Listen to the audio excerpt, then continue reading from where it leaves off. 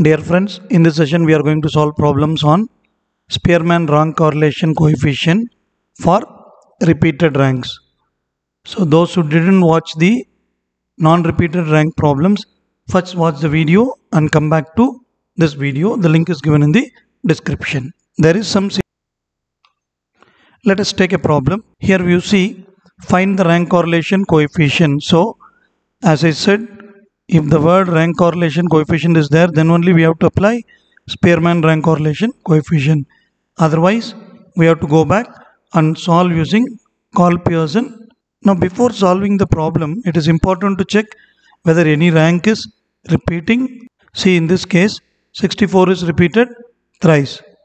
And the very important thing is, you have to check the repetitions separately in X alone and Y alone. You should not go and check this 68 is repeated twice, because I am going to check the repetition only inside X and I have to record it, and then repetitions inside Y. I should not check the repetitions between X and Y. Next, we are going to see, even if there is one repetition happened either in X or Y, then it is going to be repetition problem. Here in Y also we have repetitions. So let us go and solve the problem. Since X and Y are repeated, we are going to use the rank correlation formula for repeated ranks. Now we are going to find correction factor in addition to D square to solve the problem. Now we are going to allocate the ranks for the column X and column Y. Here we should be very careful, because in temptation we do the errors. First of all, we count how many values are there. So we have 10 values. I am going to assign the ranks. Before I going to assign the ranks, write like this to avoid errors. In X series, 80 is the highest value. So I am going to assign the rank 1 for 80. So rank 1 is allocated. I will cancel this rank. The next highest value is 75, but 75 is repeated twice. Now these are the next two ranks which I have to allocate. So I have to take 2 and 3 and I have to make the average of this. It is going to be 2.5. So I am going to allocate the rank 2.5 and 2.5, and now rank 2 and 3 are over. Next, immediately when I want to go to allocate the next rank, I see 68 is the next largest value. Immediately you should not apply rank 3, because rank 1, 2, 3 are exhausted.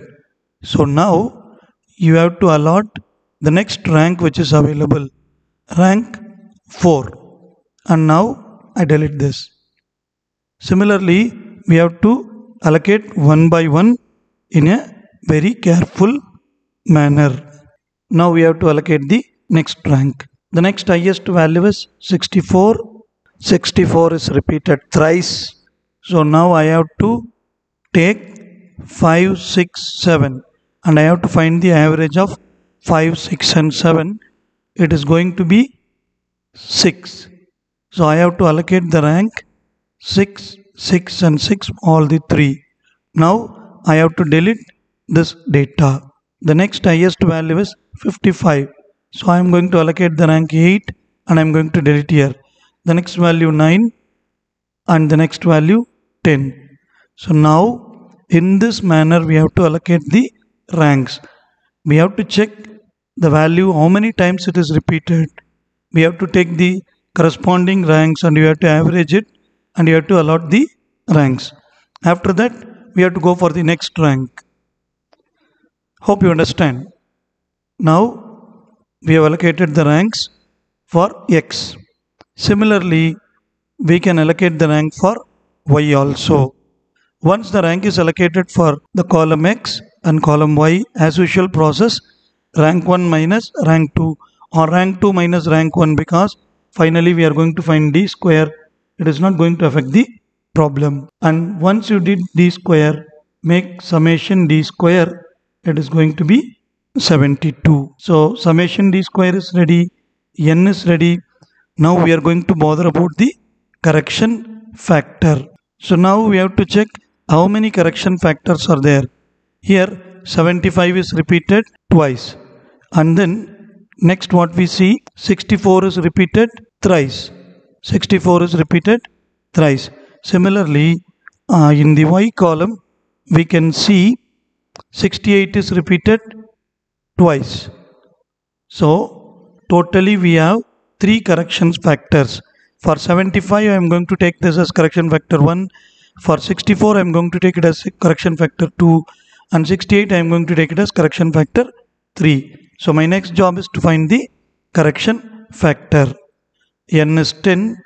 Correction factor in the X series, 1 by 1 will do. Since 75 is repeated 2 times, we have to take m value as 2. So, the general formula is m cube minus m by 12. Since it is first correction factor, I will take it as m1. For second correction factor, I will take it as m2 and third one m3 for my convenience. So, I can find the value by substituting m1 value. Similarly, 64 is repeated thrice.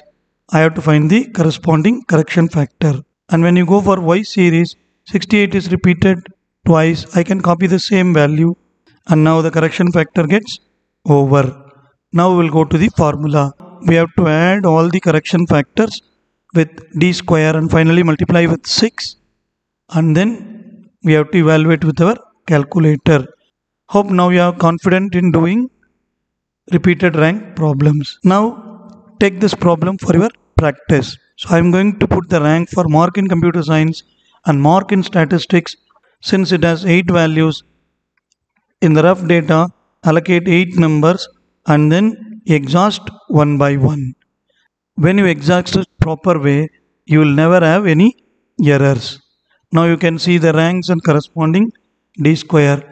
When you go and substitute the values of correction factor with d square, we can able to find the rank correlation. Since it has 2 repeated values, we have 2 correction factors and r is equal to 0. Marks in statistics and marks in computer science are not correlated. Subscribe, share and support our channel